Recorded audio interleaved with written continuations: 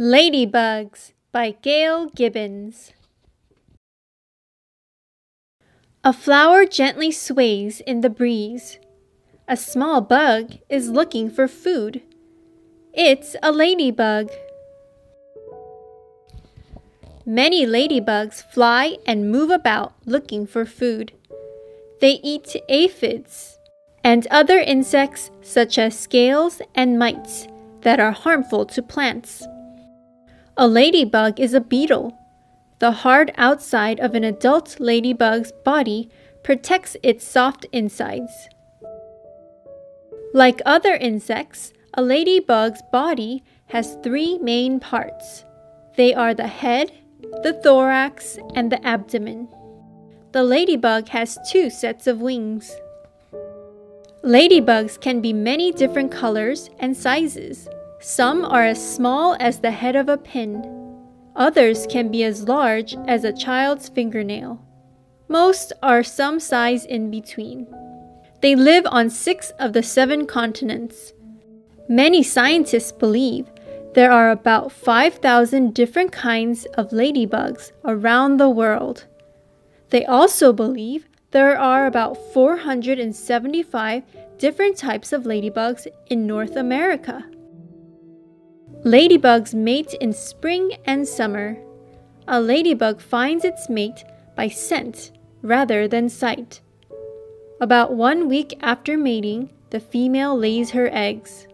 During the next week, the eggs turn from yellow to white. After a few days, the eggs are ready to hatch. The thin shells begin to split open. The ladybug larvae crawl out. They eat their eggshells and begin eating aphids. One larva can eat about 30 aphids a day. A larva eats so much that its outside covering becomes too tight. The outside covering splits and is shed. A new, larger outside covering takes its place. This is called molting.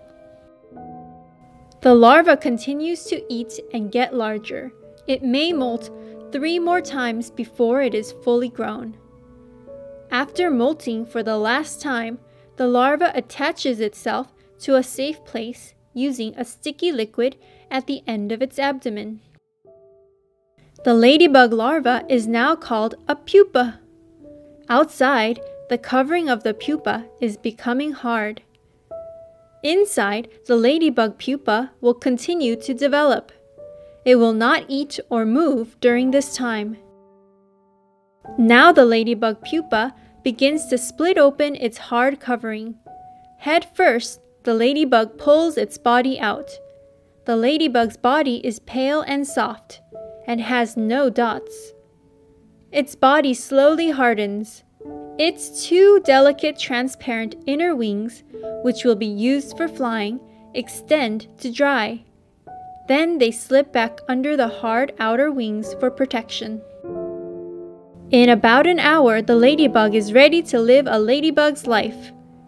Dots begin to appear. Soon the adult ladybug opens its hard wings and unfolds its flying wings. The ladybug lifts itself up in the air. It will spend its life going from plant to plant, eating aphids and other insects. Danger! A ladybug has many enemies, including birds, frogs, and other insects. It has 3 major ways to defend itself. Its bright color is nature's warning to others that this insect may be poisonous or just taste bad. When a ladybug is attacked, its leg joints ooze a yellow fluid. It has a terrible smell that keeps enemies away. A ladybug will also pretend to be dead, and then the predator will lose interest. Ladybugs must protect themselves from cold winter weather. Thousands of bugs find a safe, warm place such as under a rock or nestled under leaves. Like other insects, ladybugs are cold-blooded. Their body temperatures are controlled by the air surrounding them. They become active again when the temperature rises to about 59 degrees Fahrenheit. Gardeners and farmers always have been against insects that damage their plants and crops. but they appreciate ladybugs because they eat plant-damaging insects. In the late 1800s, many crops in California were attacked by destructive insects. Farmers were desperate. When lots of ladybugs were released into the fields, they ate the destructive insects. Within a year, crops were thriving again. When farms become larger, farmers begin to use poisonous pesticides to kill plant-eating insects. With time, some farmers realized that those pesticides could be bad for the crops because they damaged soil, polluted water, and were harmful to wildlife, including ladybugs. Today, agriculture experts are finding safer ways to protect crops, which include using ladybugs. Organic foods are grown without using chemicals. Many plants have ladybugs helping them to become insect-free and grow into delicious foods that we can eat. Ladybugs are beautiful to look at and interesting to watch, but they are also important insects that help the environment.